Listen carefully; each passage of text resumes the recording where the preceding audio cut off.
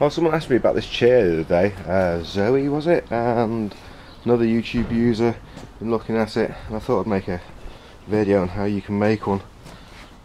Sometimes called a Viking chair or a Stargazer chair. Origins are unknown, but it's quite simple to make. It takes a couple of planks of wood. But it'd be nice if I could leave the bark on this.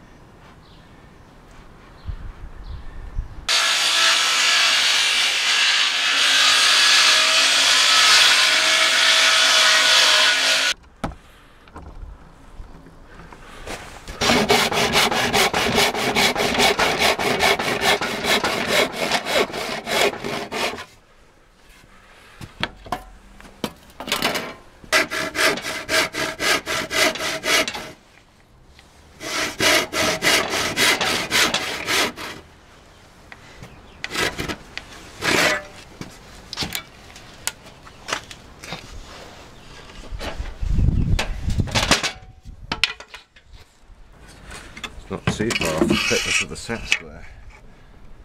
Look at they doing that.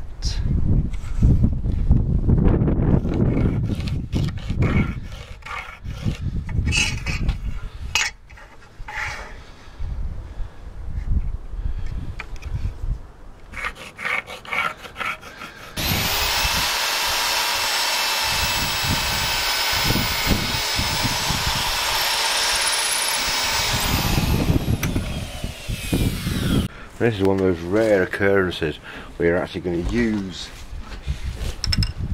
the base plate on the bottom of your jigsaw at a different angle. It doesn't happen very often with this tool. Which size is that? Smallest?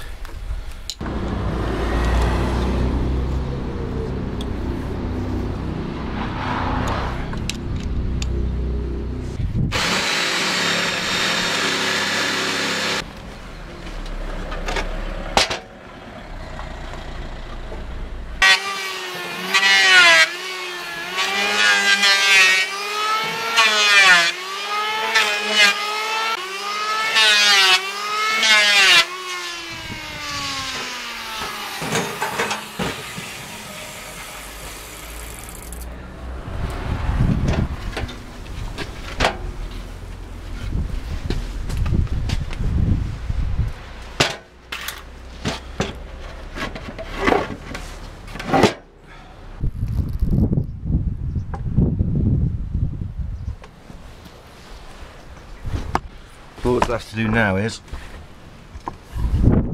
trim off the bottom, pencil piece of wood. Use that rough cut there.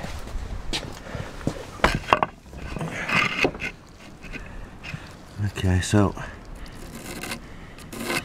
that's the angle there, and that's the angle there.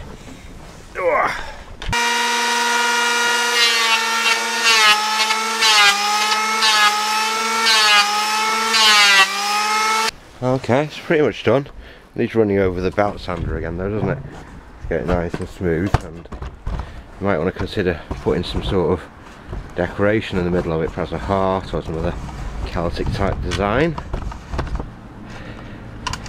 Well, I'll just test this now. See if I fucked it up. See if the wood was good enough.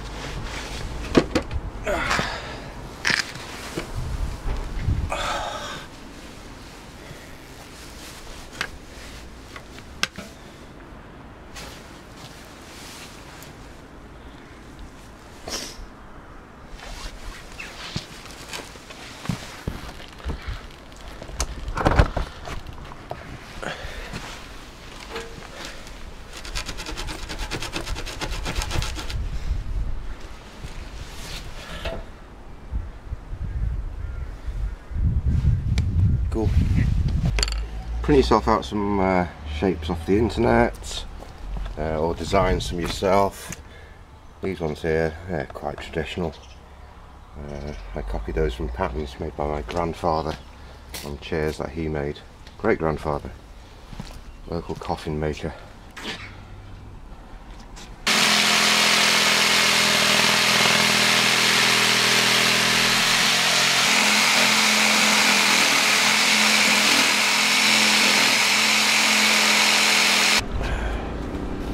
Shapes are all cut out, and now it's ready for the final sanding. Now, I've got belt sander. They're not cheap.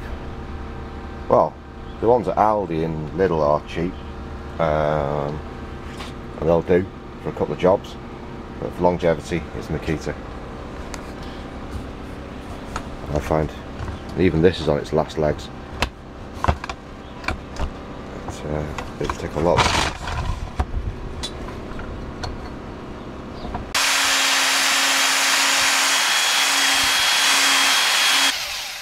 Always make sure that the belt is going with the grain this way.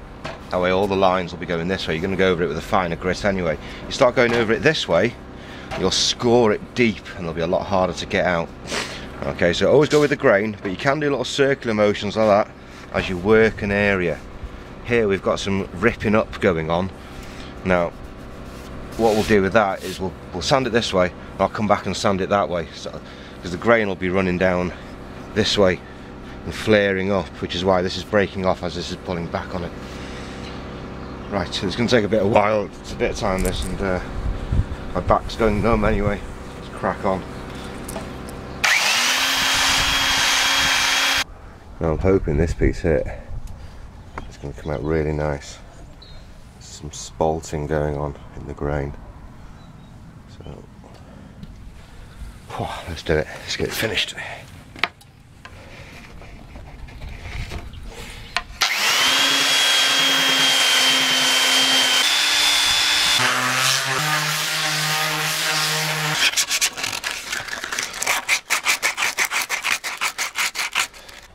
Okay, pretty much done, pretty much finished, done all my sanding that I want. I'm quite happy with what I've got left. So, give it a quick rub down. The cloth, get most of the dust off. I'm going to finish this with some natural oil.